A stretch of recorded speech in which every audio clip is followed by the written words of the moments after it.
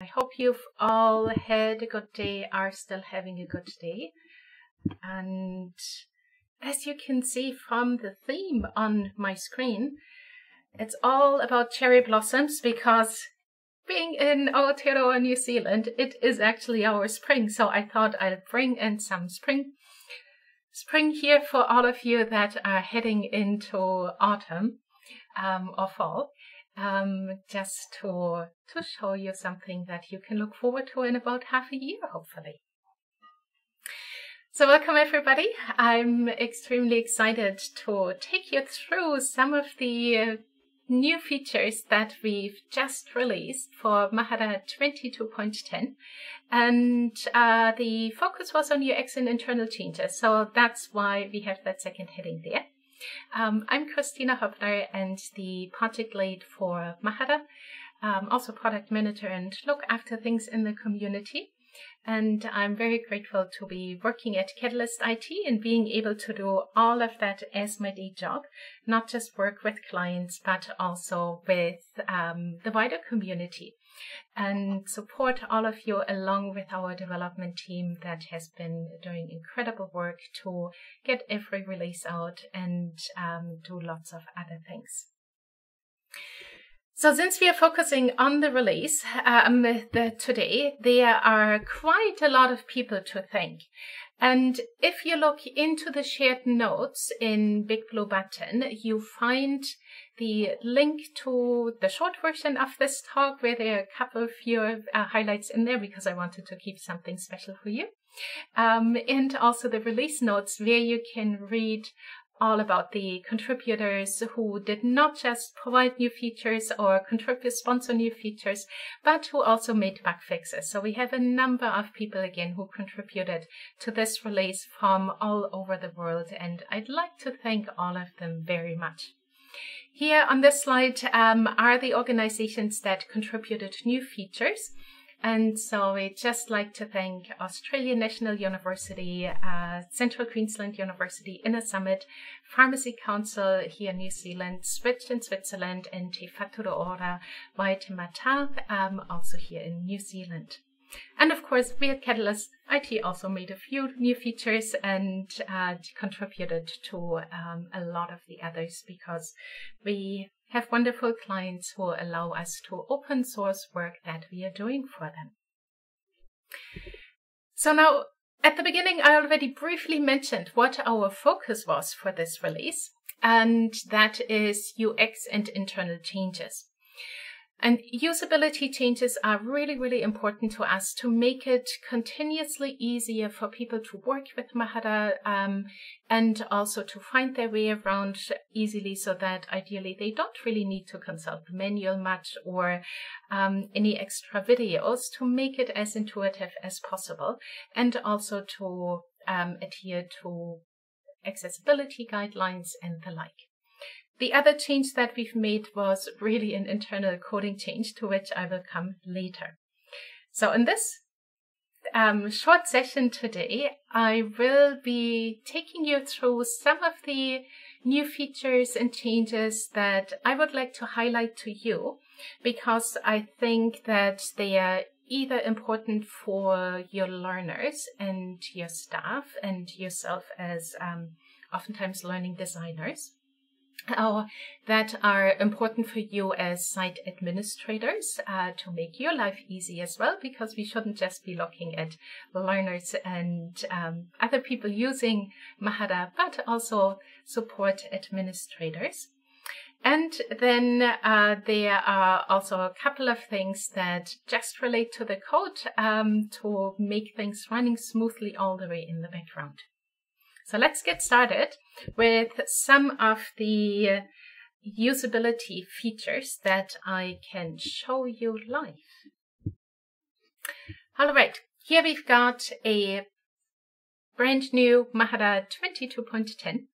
And one thing you might already notice if you've been using Mahara for a while and are familiar with all the icons, that the icons have changed slightly.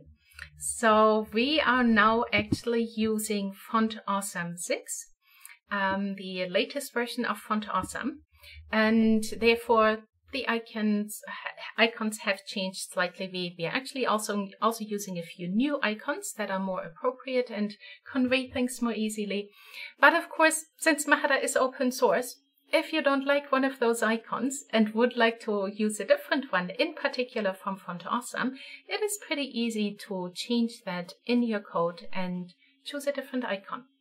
If you'd like to use a completely different icon set, that would be a bit trickier to do, but is certainly also a possibility. Now, let's go to our portfolios. And another new change that you can see is that we are calling the section where all your portfolios are now portfolios.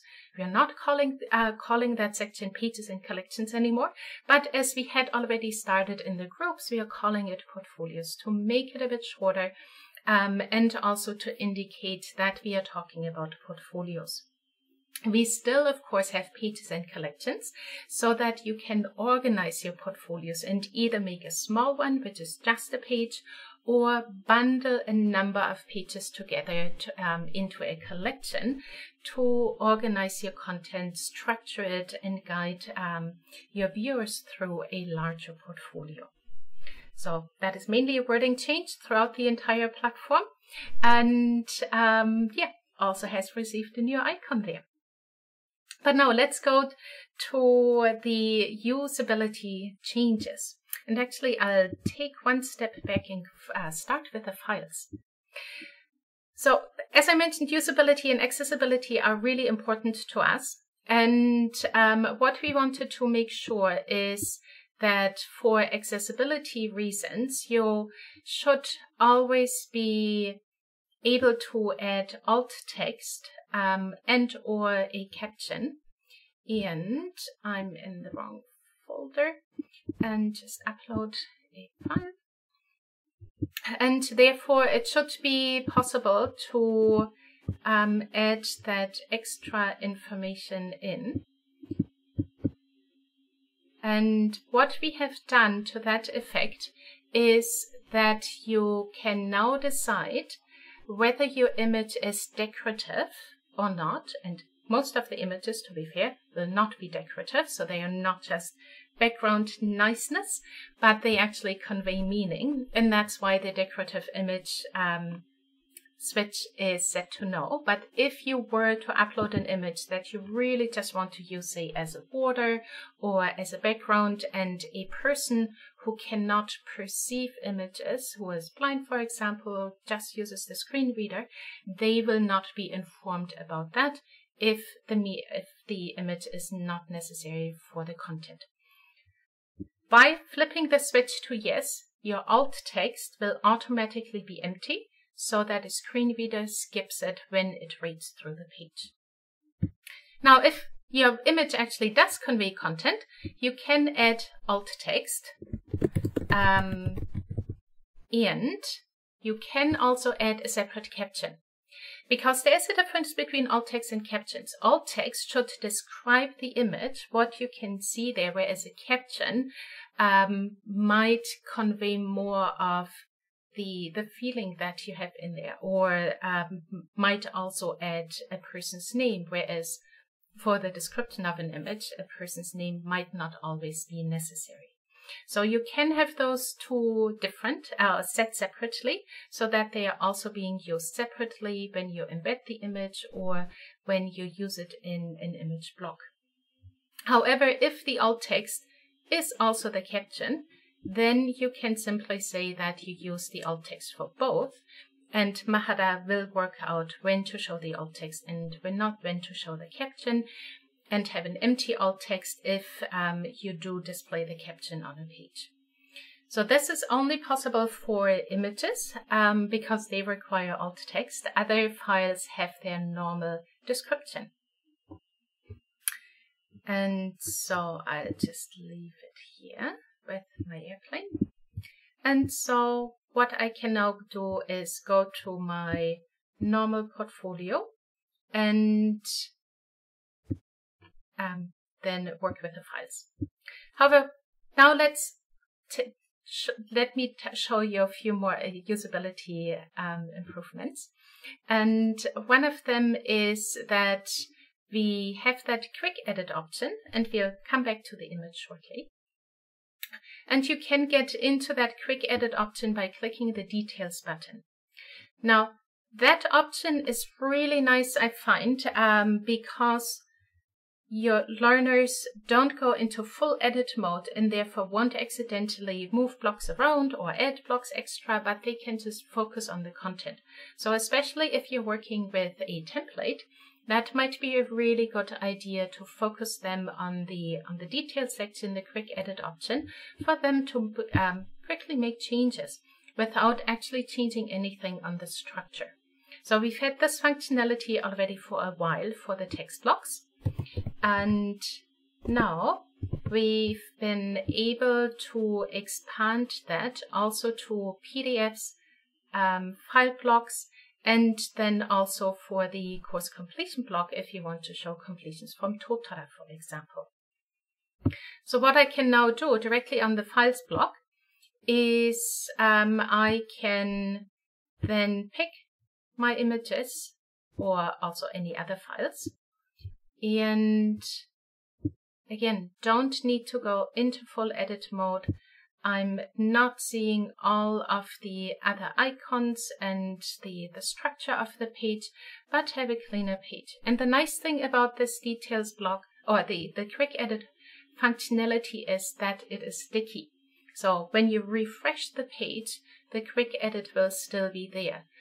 So also when you log out and log back in, it'll be there. You'll also see it when you're on other people's pages, and therefore have quick access to the feedback and details that are also displayed in this block when it is possible to make comments on them. And so the same works also for the PDF. If I had a PDF, I would be able to attach it directly here and can then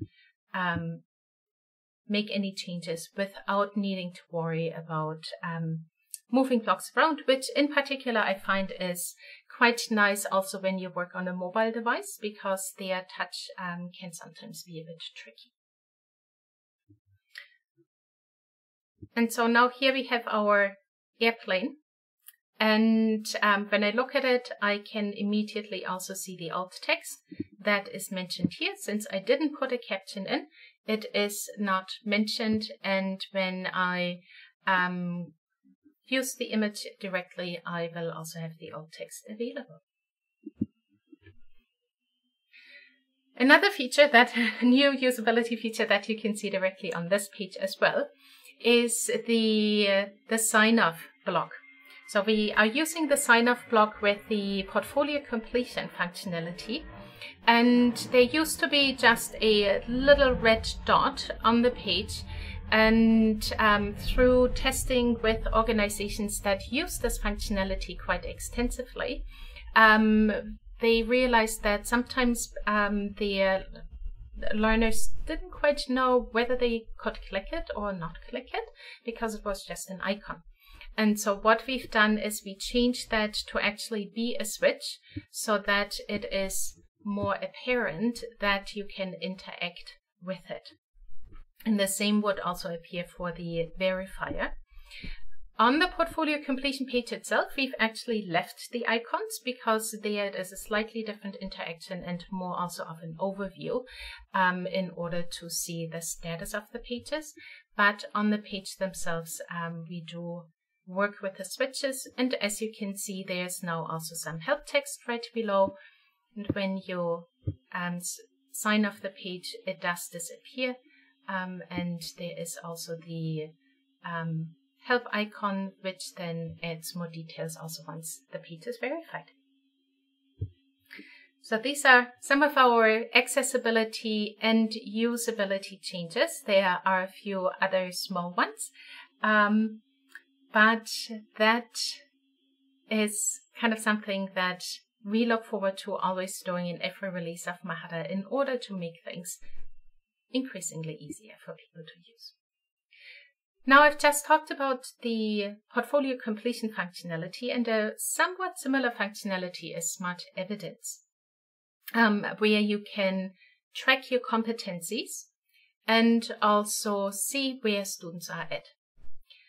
What we haven't had yet is actually an overview over a number of students and where they're at with their smart evidence collections. And that was always something that we had wanted to put into Mahara. And therefore we are really happy that there is now an initial report that makes it possible for you to just get a really quick overview of how complete portfolios are. So this report is available to site and institution administrators as Smart Evidence Report. And now I'm just going to pick some time when I know that there's some data in there. And you can also decide which extra columns you want to display of the information that is available. And if you're using Smart Evidence on your site, you will then get an overview of all the Smart Evidence collections that are on the site. If they are linked, you do have access to them. If they are not linked, you don't have access to them, but you do see who has access to them. And on the right-hand side, you can see all the statuses that we have available in Smart Evidence in order to quickly see where the portfolios are at, how many students have already completed things, where are still items outstanding, so that you could get in touch with the tutor, for example, and ask them to do the assessment. And of course, like with any other report, you can download that as CSV file at the bottom of the page, and then also track things more on your own from time to time, because of course this report here is a snapshot of what it looks like in this case right now. And that is a wonderful functionality that we can see. It is also possible for you now, if you go to Smart Evidence itself, to see a summary of the statuses. In this case, I'm only displaying the achieved one, so has met the standard, but you can also see the sum of statuses for any of the others if you so choose to display them. And so that is the information then that is fed into the reports.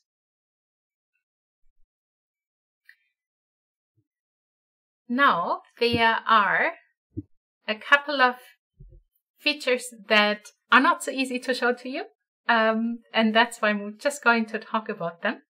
And that is that often site administrators do need to perform functionalities in bulk, like moving people or exporting people.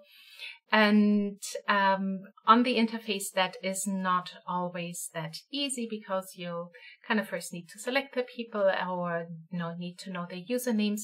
And that's why we have two new functionalities available. One is that accounts can now be exported via the command line. That does require that you have server access, so it might need to be something your system administrator does for you. But it's certainly faster than trying to do that via the interface, because it can just run in the background. And you have a number of options available in terms of which accounts you want to export and so on. The other thing that we've also know does happen from time to time is that organizations want to move accounts from one institution to another on their own Mahara site. For example, one students graduate and they want to then move them into an alumni institution. And that is now possible via CSV, so that you don't have to ask your students to move their accounts or ask them to invite themselves, or you invite them into the other institution. So it's very much streamlined.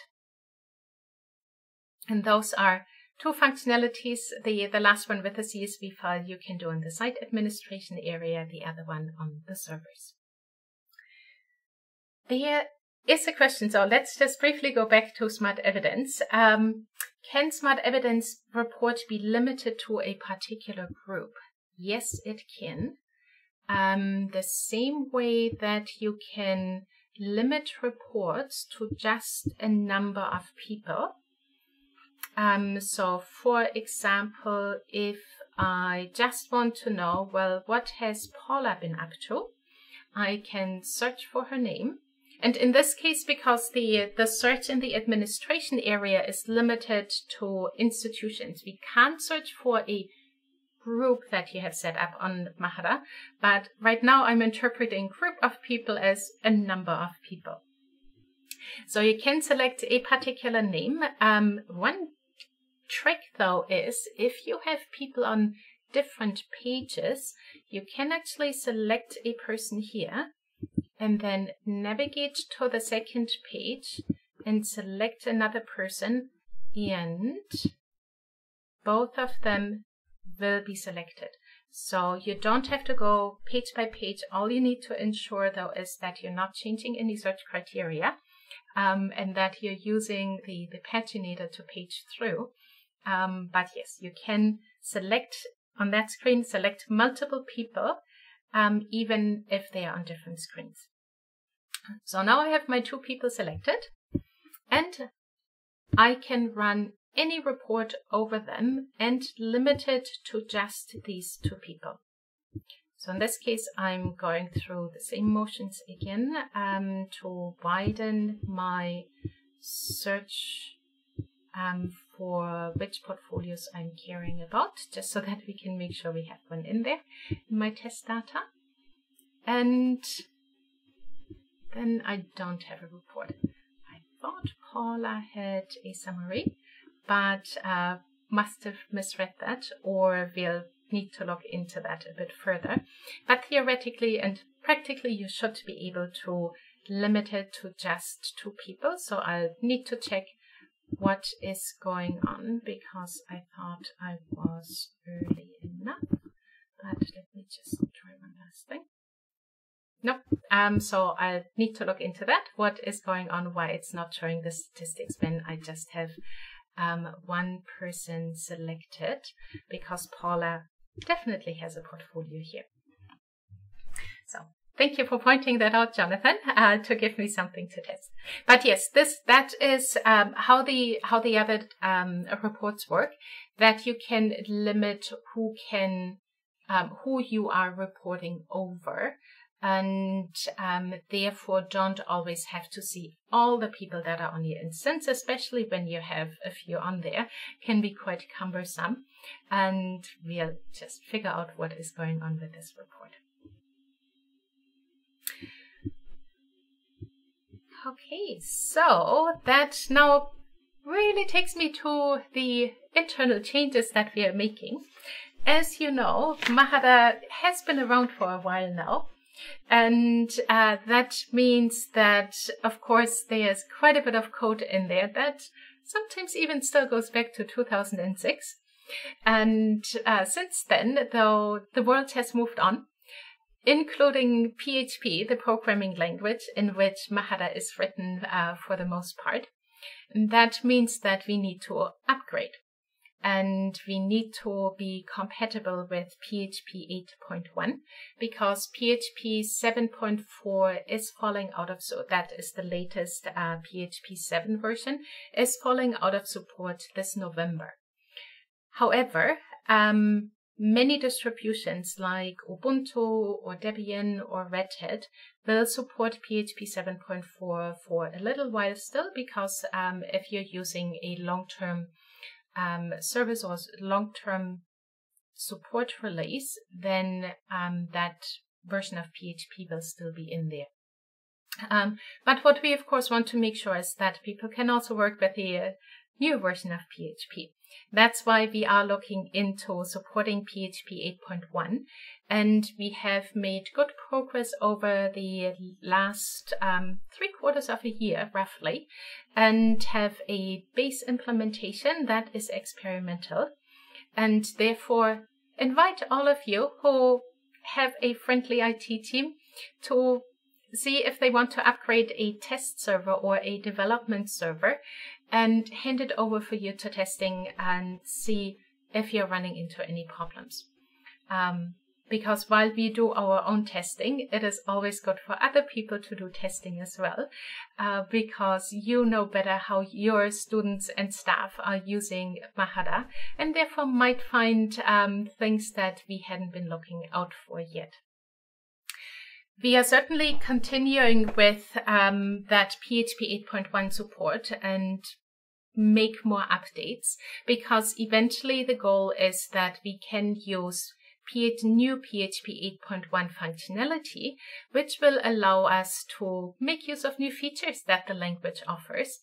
But at the moment, because a lot of people are still on PHP 7.4 or sometimes even lower, our goal is to be able to use either PHP 7.4 or 8.1, and that is our minimum step that we can get to, so that people don't immediately have to upgrade to 8.1. But of course, over the next year, we will move towards only supporting PHP 8.1, because then also the operating system distributions will be offering PHP 8.1 as default, and it will not be so good to stay on PHP 7. That is a massive job for the developers, because of course PHP is most of the code in the system, and there have been some huge changes in the language, and therefore a lot of background work is going on. And that's why also part of that is that we don't have huge new features like we often have in releases, because we do need to focus our energy quite a bit on maintaining the code base and making sure that we also make those more technical changes that are not really seen by others, because they are important and ensure that the environment is also on modern code and does not expose you to security issues that might be in the languages. So please bear with us, and we certainly appreciate anybody who can test. Not just the PHP 8.1 update, which means testing the entire environment running on an operating system that uses PHP 8.1, but also any other testing. If you want to get involved, please do get in touch, and we'll certainly see how you can do that, and also see if you can do that on your own instances to be more self-sufficient. Now, these were just some of the highlights from this new release. There are a few other smaller features that you can check out, and also, of course, numerous bug fixes, smaller and bigger, depending on what we had found during testing. And so you're very welcome to check those out on our bug and feature tracker, as well as also actually find the link in the release notes, to which I put the link into the shared notes. The Mahara manual is partially updated. I'm still working through all of the features and other changes that need to be documented. So please bear with me. I hope to get this done within the next month. But yeah, rudimentary the rudimentary version for 22.10 is already there, so that if you do install it, then the links to the help files will be available for that version. And now, of course, as usual, you can download Mahara and install it on your own servers if you're not supported by a company such as Catalyst, and ask your IT team to download it. We do offer both the zip file download as well as Git. If your IT team is comfortable with Git, we would certainly recommend using that, because that makes tracking of changes, or also any customizations you might want to put into your Mahara instance much, much easier. And you're very welcome to give it a go. Like always, we recommend you first install it on the testing environment before applying it to production, so that you can also give your staff and yourself some time to familiarize yourself with changes, see if any of your own documentation needs to be updated, and also make sure that everything is running smoothly first before you go to production. Now, in the announcement for this webinar, I did promise you an outlook into Mahara 2304, which I think is the first time that I'm doing that. And that is partly because I'm really excited, since we already know what we will be working on for the next few months, besides a number of the technical changes.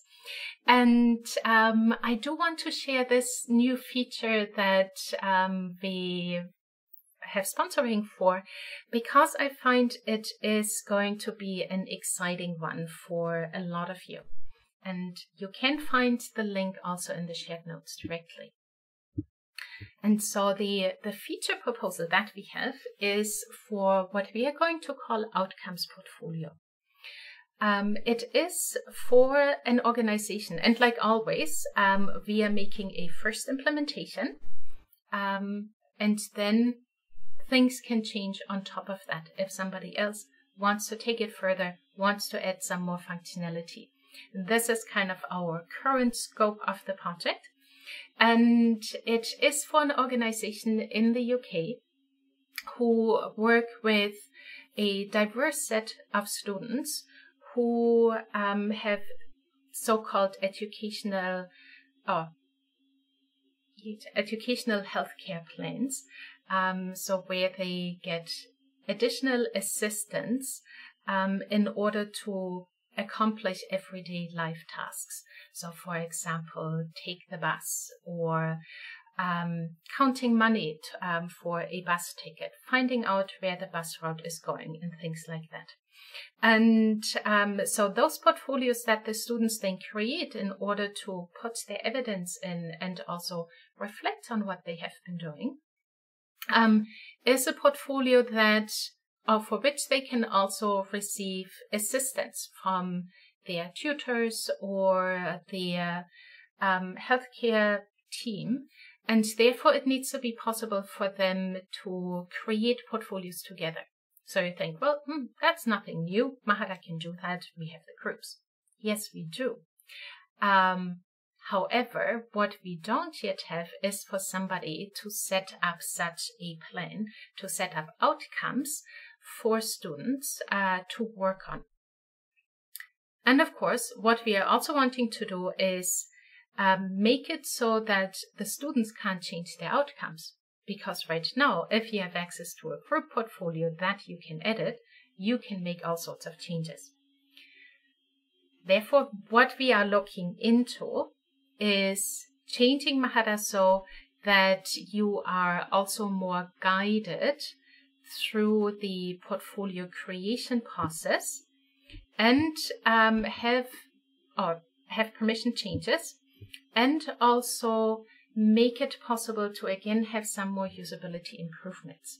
And so you can read all of that yourself on the wiki page, but I'd just briefly like to take you through it.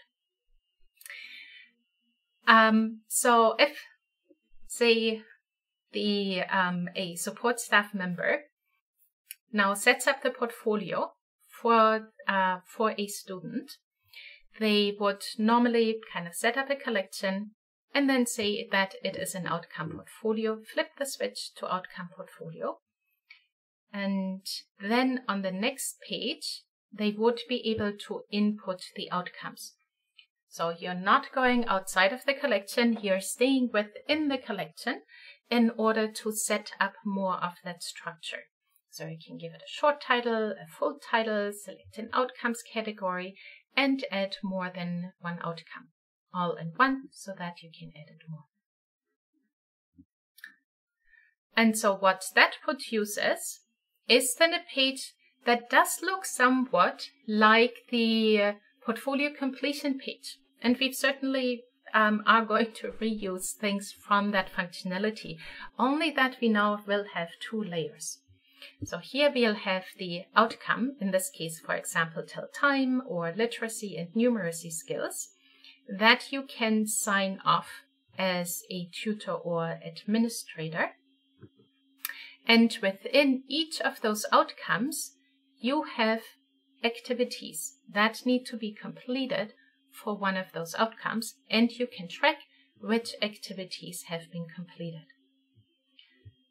And these activities are our normal Mahara pages.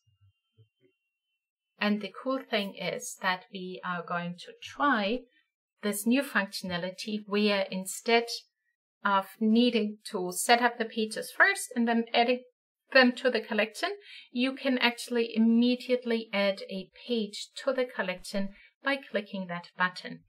The page will be set up directly within that outcome as and appear within that list of activities. And then there are some additional items that are being displayed by default because they need to be displayed and can then be edited directly by the people who should have the editing permissions. So you can see we are using this functionality to make Mahara usability improvements in one particular area so that we can then also trial that. And because it is important for the organization to have a very clear path and smooth pathway through setting up these portfolios and have things as streamlined as possible. So it is fantastic that we get the opportunity to work with them in order to help students accomplish their goals.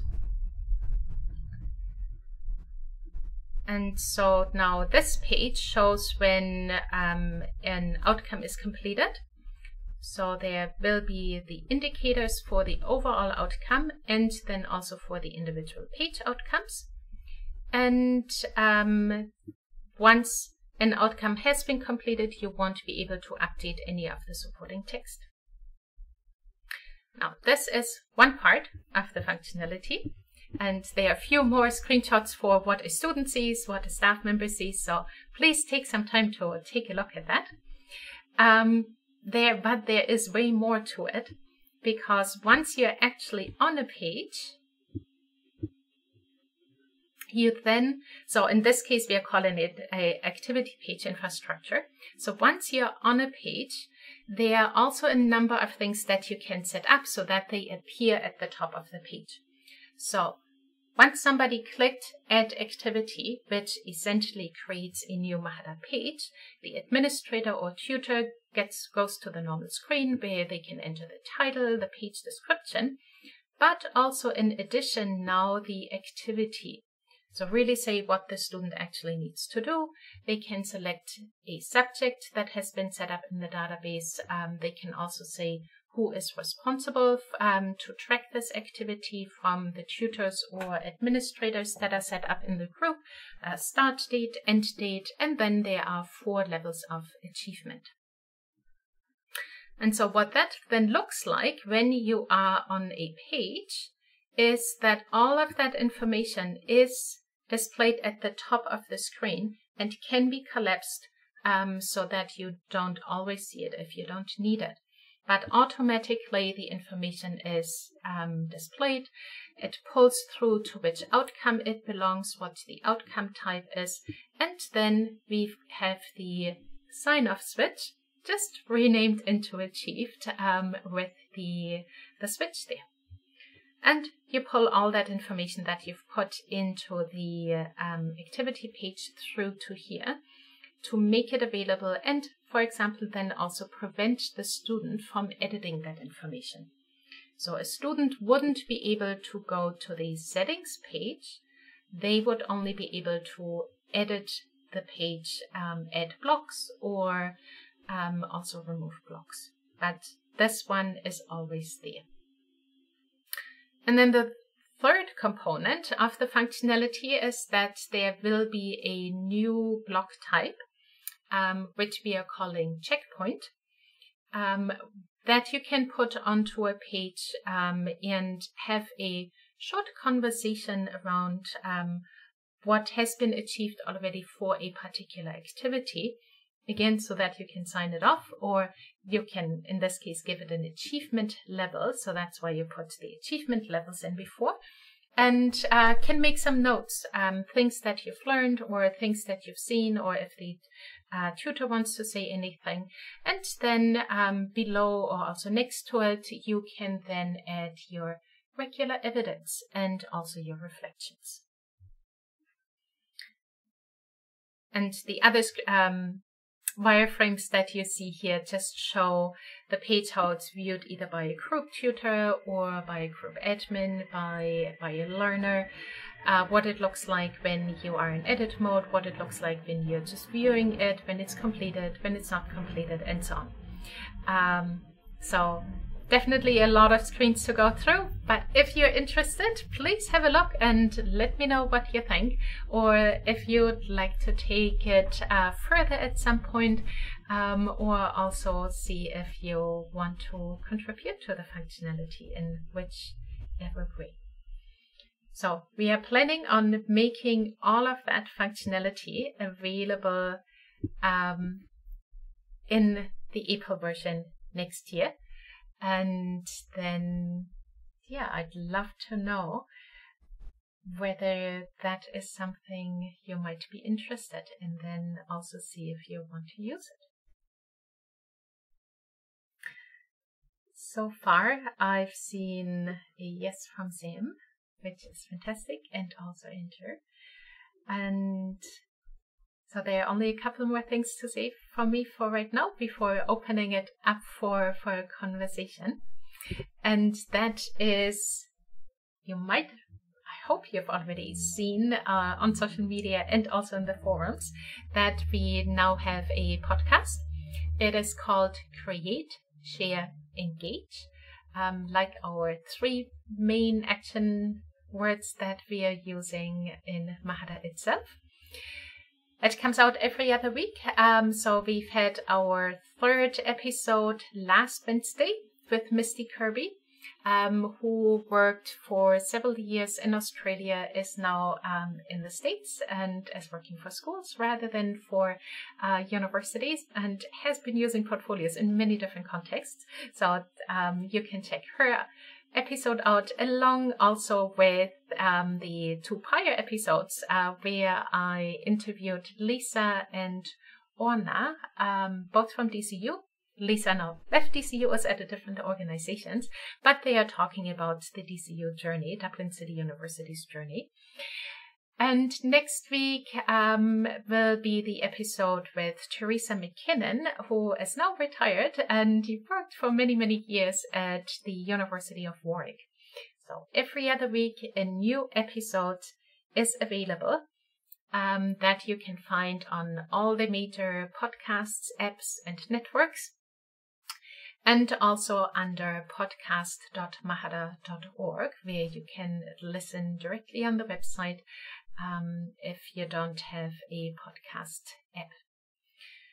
And of course, if you'd like to be involved, please do send me an email, and we can see when it might be possible to interview you about your experiences with portfolios, what your organization is doing, or whatever else you'd like to share on your portfolio story.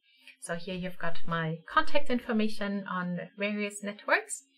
And yeah, I'd love to share your story, because the important thing of why I set up the podcast is that we can share our stories from the community, be that directly our Mahara community or also the wider ePortfolio community, because I find it's a wonderful way to hear directly from the people that are involved in using portfolios, and hear what they are doing, what they'd like to be able to do, and also what tips they have for others to work with portfolios, implement portfolios, or create portfolios. And that is it for me for today.